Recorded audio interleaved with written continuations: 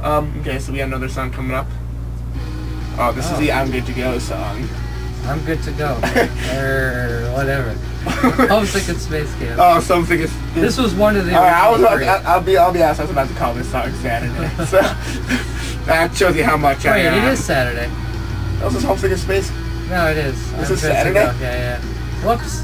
If any song at some point represented Fall Out Boy in this era, Saturday is definitely one of them, like, for a lot of different reasons. It was one of those songs that because I write, so this one I kind of wrote and I figured no one was gonna like it, so I didn't even show it to the guys. It was one of these last minute, hey, you got any other things? So I showed it to them. It was kind of just for me, so the chorus, really the chorus, this part, and actually this whole section was pretty much written without the word Saturday. That was kind of added later because I was just kind of mouthing words and that just sounded good. That shows how much I know. I guess. I'll be honest, that was a lucky guess.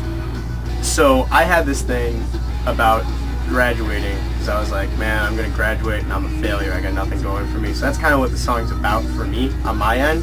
And then I took it to Pete, and from there the song, like, we fleshed it out, and it's really one of the first, like he said, it's one of the first collaborations between us where it's really both of us going off about it. So the verses are the two of us sitting at Smart Studio on a couch going like, how about this? I had it written originally was Pat and I. And for anybody who knows, Patrick doesn't like to be called Pat, and he can't sing Pat and I, so that's how it became Pat and I. And we had a joke about me slipping myself into the song. I remember talking with Patrick about, like, being the pop punk queen, with, like, in the aspect of the harmonies he did and stuff.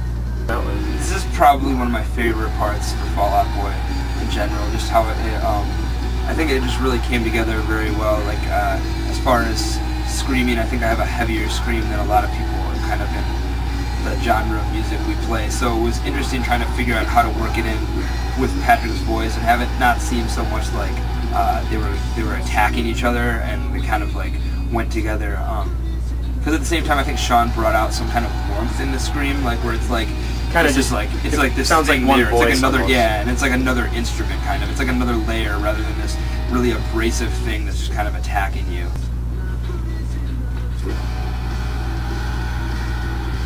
Yes, I can see myself on the screen, and I totally keep not looking at the camera.